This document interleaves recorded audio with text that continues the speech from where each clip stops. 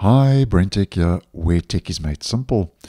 So a week ago, as I posted, Microsoft rolled out Edge version 140, which is now the latest stable release.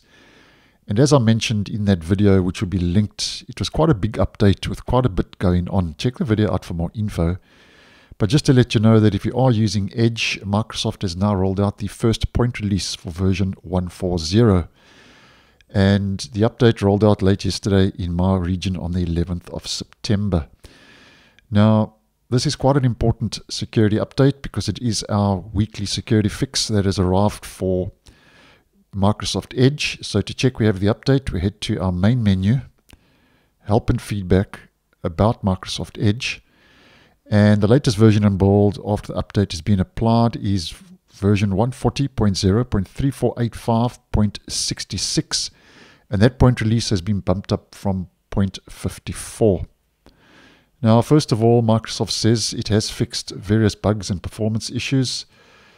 And that's quite common with these point releases. And then the important bit is the Chromium open source project, the Chromium platform which the browser is based on, has received the weekly security fixes, which include 2 security fixes.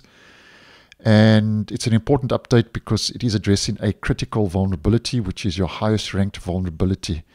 Now, there isn't any mention of any 0 days that have been exploited, which is good news. But the critical is use after free in service worker. So just double check Edge is up to date sooner than later to patch that vulnerability. And the second fix is a high severity listed as inappropriate implementation in Mojo. So an important security update for Microsoft Edge addressing that critical vulnerability. So thanks for watching, and I'll see you in the next one.